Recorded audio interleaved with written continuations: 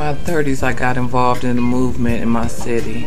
My father was doing his part, had become a registered minister and opened his own small church in order to have a base of operation. My mother, as a teacher, was able to disseminate information to the youth, accuracy in the face of all the lies that they were told.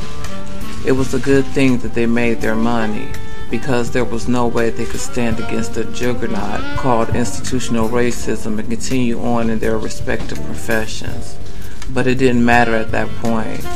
My father had lived his life ready to kill or die for what was important to him, and my mother was the backbone that kept the family body strong and straight.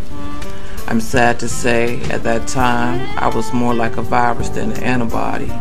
It wasn't my intention. I had been developed to follow in my father's footsteps and had every intention of doing my parents proud, but I was watching as the policies of corruption in the government was killing young men and breaking families, all over what seemed to be nothing but a smokescreen. I decided it was time to take something that was bigger than just the injustice against black people. It was the first major disagreement between my father and myself, and it was actually the last. He knew me well enough to know that I'd go my own way on this, and I knew him well enough not to try to convince him of my cause.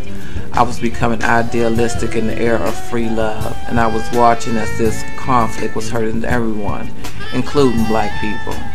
Cassius Clay, newly christened Muhammad Ali, was being stripped of his title, threatened with jail for refusing to serve.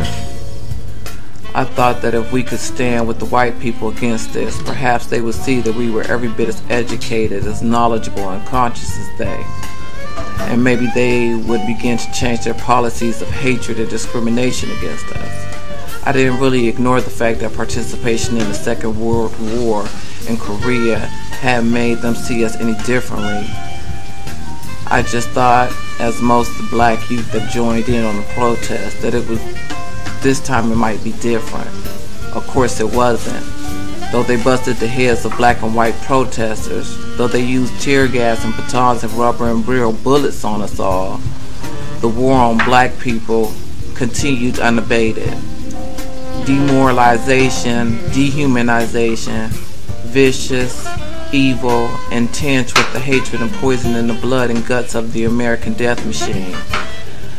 I watched, horrified, as the Southern black civil rights warriors were left bloodied and battered over and over again. I never realized until years later that watching involved seeing it on television.